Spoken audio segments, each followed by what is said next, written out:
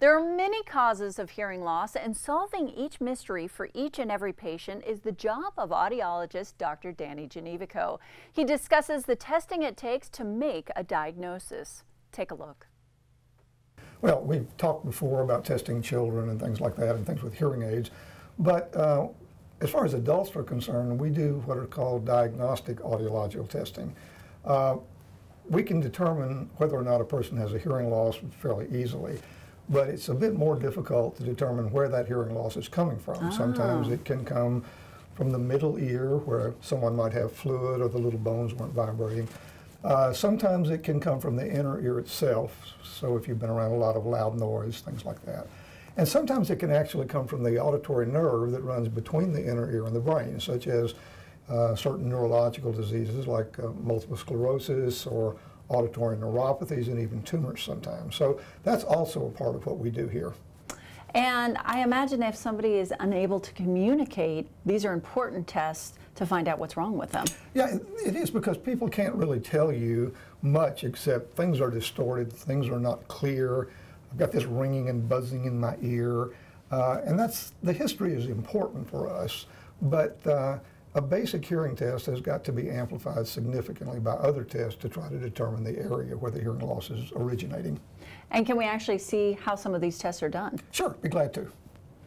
Okay, so this little cubicle is where we do diagnostic testing, and we basically do three major types of tests. The first one is called evoked potentials. The person sits down, we put a couple of electrodes, which we'll do right now, on their head, kind of like an EEG. It's not uncomfortable, you don't get shocked, unless you're bad, and then of course we shock you. Can I pretend it hurts? You can pretend to scream. Now, all of these tests are very benign, nothing hurts, no risks. Most of the time, all you feel is a little piece of tape on you.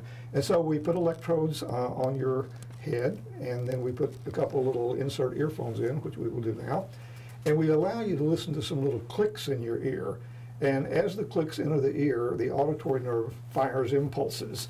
And so what we do is we measure the speed of those impulses to determine whether or not they are slow or fast. This is a patient that we have recently run, and it looks like a lot of funny lines, but basically each one of these peaks is a synapse in the central auditory system where a neural impulse goes to a relay station, and then it fires and it goes to another relay station. And when it fires, we get an amplitude that we can measure. The first one occurs in the inner ear, the last one occurs in the brainstem.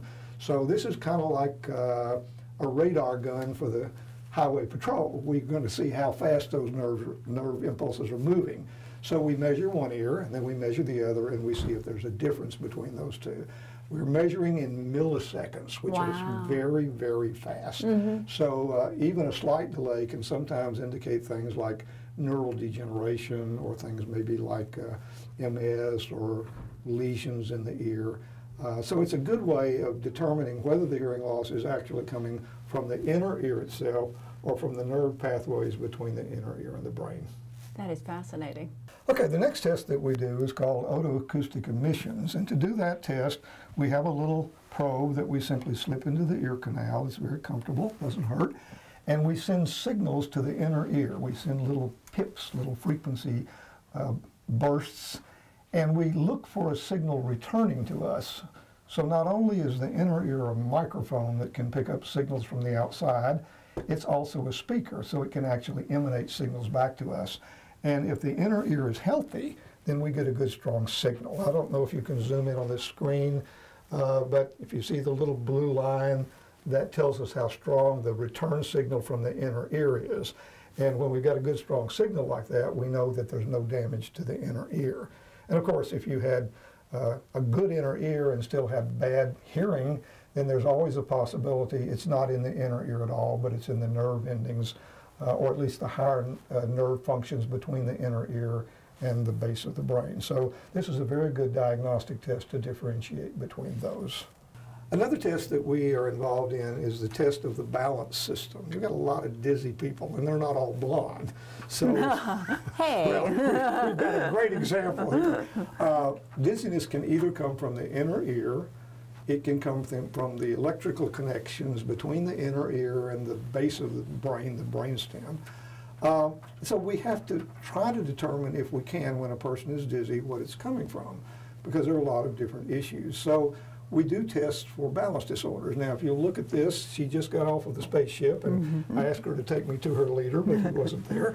So the helmet is a infrared goggle system.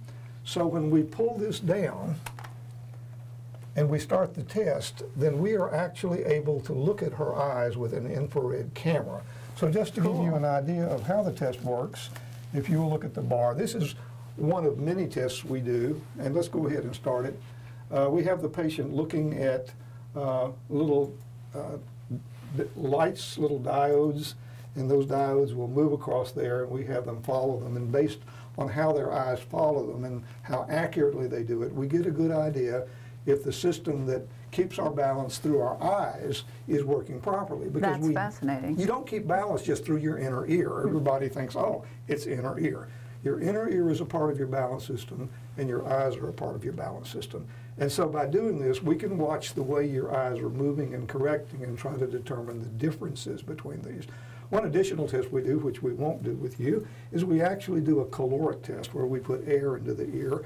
It doesn't hurt, it's like someone blowing in your ear, but it triggers the nystagmus, and we can see if it's stronger on one side than the other.